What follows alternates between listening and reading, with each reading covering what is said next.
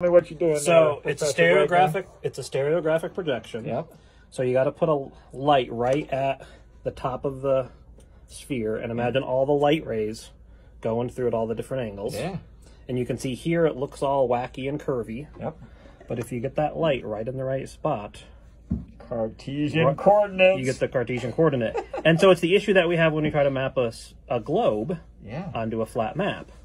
And in this case, it's the opposite of what we normally do, because a normal globe has straight lines going around it on the sphere, but then you get curvy lines on the map. Yeah.